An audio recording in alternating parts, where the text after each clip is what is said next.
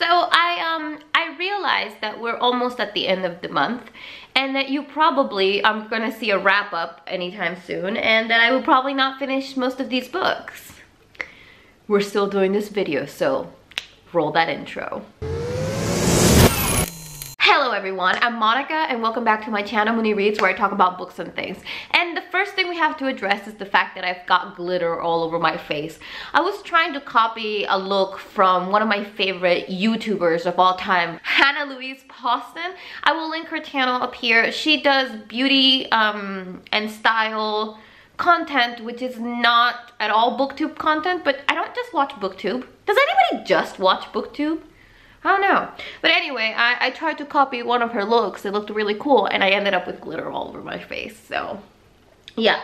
Also, yes, I have already read some of these books, and well, you'll see in my wrap up which ones I like and which ones I want to throw at the wall. But I just want to tell you what I'm reading this month. Even though we're almost done with the month, I just think that it's fun to know what to expect from me. So let's start with the top of the pile. I've got here Flowers for Algernon by Daniel Keyes. Now this is the story. In my last, I think, video, I said this was the story of a man named Algernon. It's not the story of a man named Algernon. It's the story of a mouse named Algernon who is experimented on, and the mouse's IQ level rises and he thrives and he's like the smartest mouse in the world. So they decide to go from animal testing to human testing. So there's this man named Charlie. Charlie has an IQ of 70, and they want to get him to another place. You know, they want to make him very intelligent. I use intelligent in quotations because what this book seems to bring to the table is that intellectual intelligence is only part of the component of what makes somebody intelligent in a way. And also, it's, you know, it's kind of sad. Like, I know that this is probably going to make me cry. So that's the first book that I plan to read. That's not the first book. This is one of the books that I plan to read this month. I'm just pulling them out of like the order that I put them in so that they wouldn't fall down when I was filming this video. I'm really excited for this book. I really am. This is one of those sci-fi classics that everyone, like, through the board agrees is really, really good. Also, there's a movie about it. Well, based off it.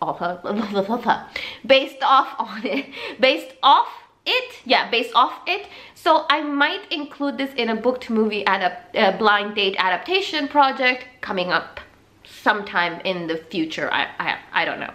So yeah, Flowers for Algernon by Daniel Keyes. I'm really excited for it. The next book that I want to pick up this month, not the next book, one of the books. I'm just going to continue to say the next book, but just imagine that I'm saying the book. The book that I want to pick up this month is The Martian by Andy Weir. Now this is actually one of my favorite sci-fi movies, so I want to see how the book stacks up to the movie, because I've heard, and this is one of the reasons why I stayed away from this book, that this book was actually very science heavy.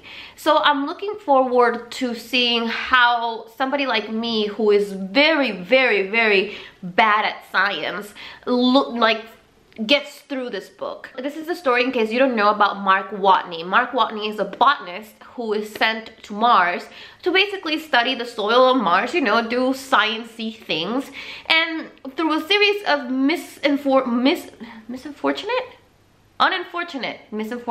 whatever, a series of really shitty events, Mark gets stranded on Mars, and the idea is to save him. And what happens? How do we save him? Is he even able to be saved? By the way, is my contour a little intense? I'm sorry. I got the movie cover. It was actually a gift from one of my good booktube friends. Pulls over coffee, I believe. So I'm really looking forward to this, and everybody says it's really funny, and yeah. I don't usually read funny books, but I think this is my style of funny. From what I saw in the movie, Mark Watney makes me think of a male version of me. Just like, you know, throwing F-bombs and not giving a shit. So next up we have Never Let Me Go by Kazuo Ishiguro. Now this is the story of a group of people that grow up in like an idyllic, I don't know if it's idyllic or idyllic, well, whatever, like a really wonderful place called Hilsham, I think that's the name. And the thing is, you quickly find out that these people are just basically organ donors. They're gonna grow up to become organ donors, and you know, you get to experience what that's like from their perspective. Also, if you are not called for an organ donation, you also can become a carer for organ donors when you grow up. And it's about mostly Kathy. Kathy is one of the students, and she's reminiscing about her time at Hilsham and how that shaped her as a human, and especially her two friends, Tommy and Ruth. And we follow them throughout their lives. I've heard nothing but good things, and it is going to be part of a book to movie adaptation project. I'm watching the movie actually today, the day that I'm filming this, so that means I've already read the book, but I won't tell you what I thought about it, just that I'm gonna read it this month. I know you're thinking, Monica, how many of these books have you read? The reality is I haven't read a lot, so a lot of this is probably not gonna get read, but I really want to get to The Left Hand of Darkness by Ursula K. Le Guin. This is one of the ones that I'm most anticipating reading this year because the concept is just so wonderful. It's about a planet where there is no gender. I always like in my head genre and gender, it's really hard to differentiate them, but anyway, there is no gender, and they sent a human who has to deal with accepting how different these people are from what we're used to. You know, how do we break those societal barriers? How do we like understand this concept? And I just think that this is amazing, and I just want to get to this. And if you saw this, and also the one from Kazuo Ishiguro, and Flowers for Algernon was in that video that I posted. I'll link it up here. Is it up here? Yeah, I forget, it's where my eye is. I'll link it up here, where it's 105 sci-fi books that you should read, and I actually think that that was a really good list. I don't agree with every book, but you know, this was one of them, and I got it, and I really am looking forward to reading it. I've read Ursula K. Le Guin before. She's not my favorite author in terms of writing style, but I think this book is just, I think it's gonna be amazing. Okay, let's Continuing with the science fiction, I want to read Unwind by Neal Shusterman. I've wanted to read this book for ages, and for me to pick up a YA, you know this shit's gonna, you know, hit the fan. But I remember when this was all the rage in booktube back in the day. This is about, again, organ donation. There are kids that are basically brought, what is it? Unwanted teenagers are salvaged for their body parts. 3 runaways fight the system that would unwind them. I really want to read this. I don't think it's going to be to the level of, you know, Kazuo Ishiguro's book, but I actually think that this has stuck around for a reason, and I really want to read it. I really want to get to it. I know this is a trilogy, so what I did, instead of buying the whole trilogy, is I bought the first one, and if I enjoy it, I will continue on, and it will be one of the series that I plan to finish this year. That's a video that I have to film. Listen, I have to film a lot of videos, but right now my time is so limited. I miss the days where I could just film and edit and upload like every single fucking day. But that's just not the reality for me right now. But anyway, I have some audiobooks and some Kindle books that I want to mention, and I want to keep the sci-fi trend going. So I'm gonna mention Calling Major Tom. I don't remember the author. Do I have it here? I don't remember the author, but you're seeing the book right now. Now, what I gather from this book is there's this man who's basically the stereotypical, I'm better than everyone else. I want to just get away from Earth. I want to explore the galaxy. And then you have the people that are communicating with him.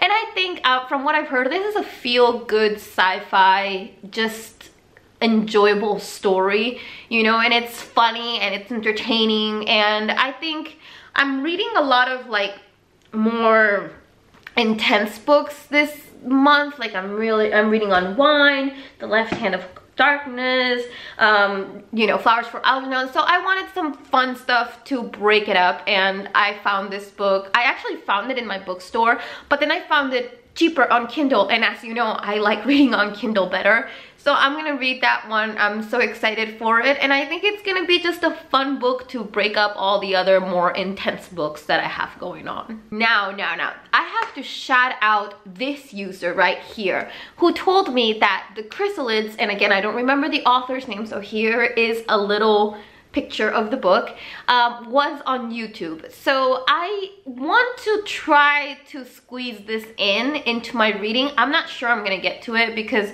I mean, we have 10 days left and I have about 10 books left, like unless I'm reading a book a day and ignoring everything else in my life, I don't think I can get to them.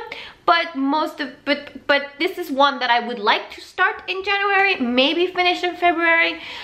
This is the story about a world where anything that you have that makes you different is something that is going to kill you.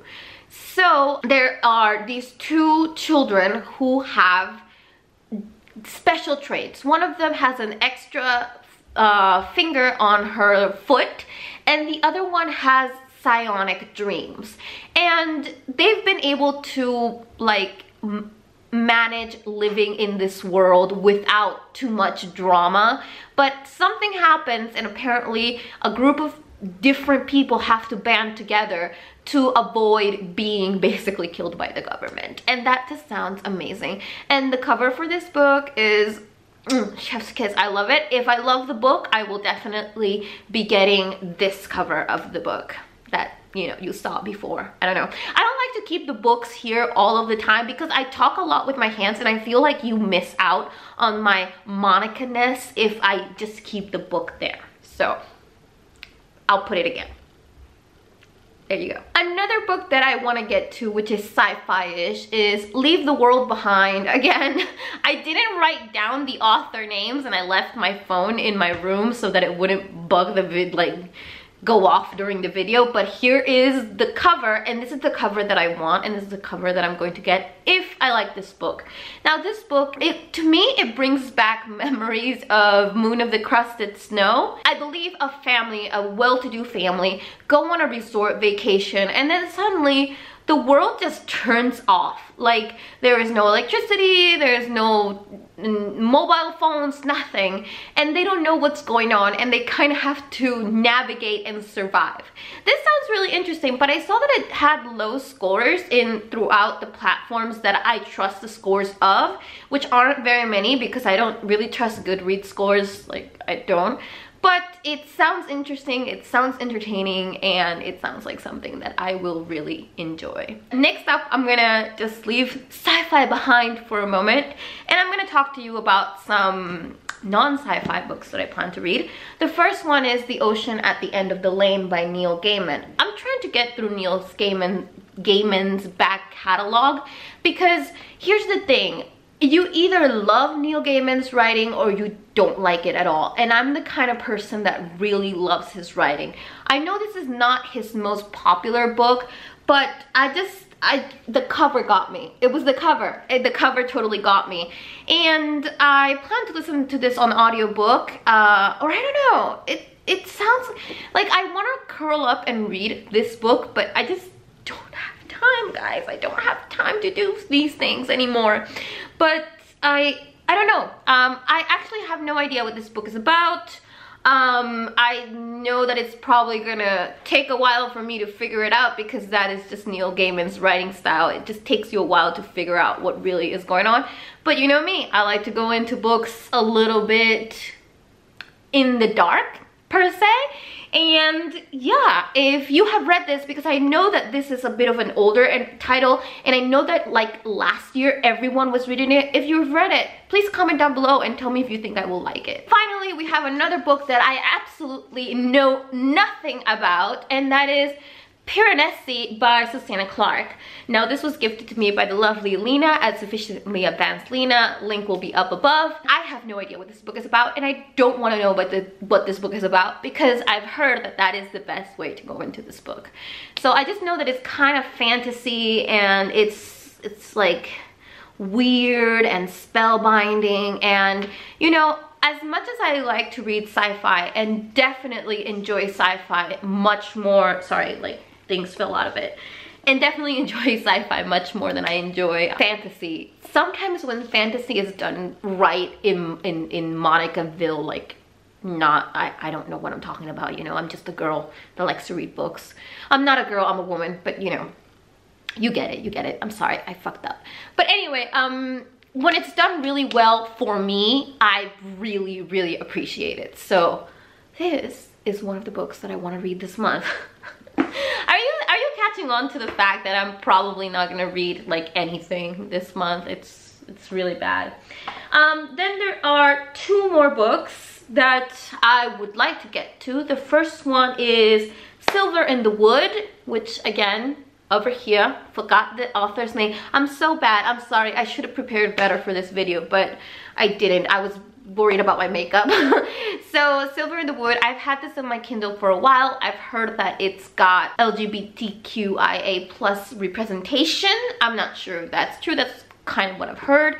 And I also know that it's kind of like a woods, like I love it when like cities are in the edge of the woods, and the woods, like somebody either goes in the woods or the woods comes into the city. Like I love stories like that, and I feel that this is gonna give me that. So that is all I know about this book. I bought it last year, and I'm really trying hard not to buy so many books and get through my extensive amount of books that I have to read, like my physical TBR. Even if I read them in audio, I want to get through my physical TBR. And the last one that I have in here is kind of a wild card, and it's Earth Eater, and I believe that this is by a Latina author.